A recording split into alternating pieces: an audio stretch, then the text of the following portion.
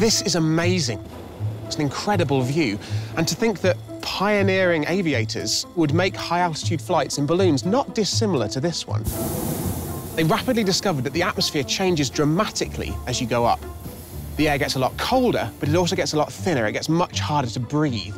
And that's because as the pressure goes down, the oxygen molecules are more spread out, and you just can't breathe deeply or fast enough to compensate for that.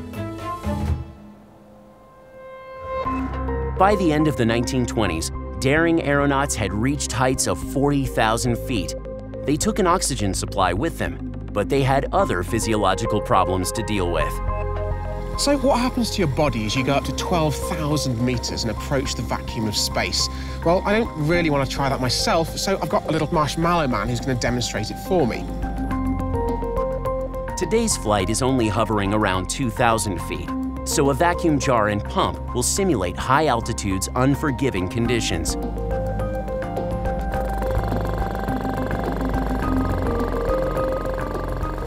You can see now that as we're sucking the air out of the vacuum jar, the marshmallows are starting to expand, and that's because they contain little pockets of air. And as the pressure on the outside of the marshmallows fall, those little pockets of air start to expand. Now, if that was me going up to ever higher altitude closer to that vacuum, then the pockets of gas inside my body would start to expand. And as we got to really low pressure, fluids on my exterior would start to boil. Poor guy.